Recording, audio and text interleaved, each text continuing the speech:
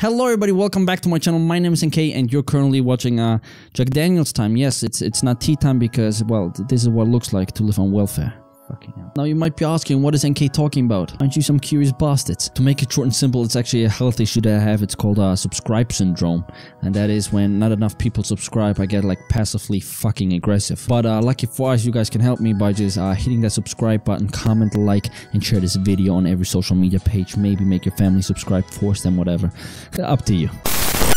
Yes, boys and girls, that being said, let's dive right into this video. This is an exciting video. Today is the 1st of April, first day of a new month, and the Yeezy game is going strong. You guys definitely know what I'm already talking about because of the title of this video, and of course because of social media. I mean, everybody's talking about it. The V3 lineup has been announced, and we've seen the first picture of the upcoming Yeezy. Yes, the sneaker community has literally seen every single color on a V2 Yeezy. Thus, it makes it extremely exciting for this V3 lineup to finally come out. We were all expecting it, we were all hoping for it, but we never thought that it's gonna be this soon. Smooth transition to my phone, let's dig into it. Yes, love and behold, in front of you right now, you're seeing the V3 cream white. Now, to just kind of describe this V3 lineup, the sole is still gonna be the same one from the V2. I know a lot of people hope for a different sole, a different layout, but it seems to be still the same sole.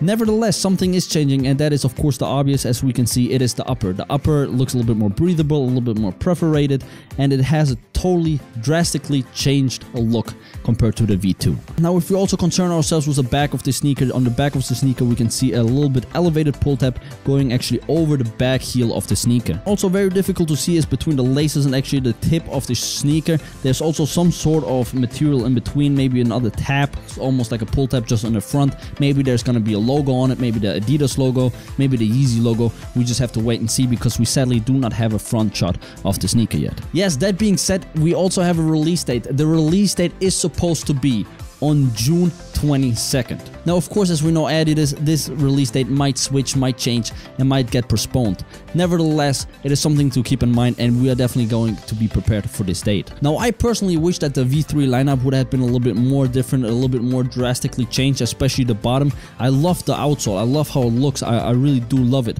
But I thought maybe they're gonna come out with something that I love even more, or maybe something that changed just a little bit, so I do still dig it. But nah, I don't even know how to describe it. I wish for a little bit more creativity. Nevertheless, I am excited for this sneaker.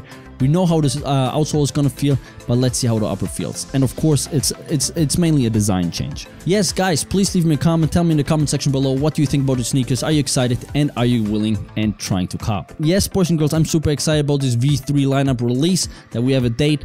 And that being said, April Fool's, motherfucker. Gotcha, bitch.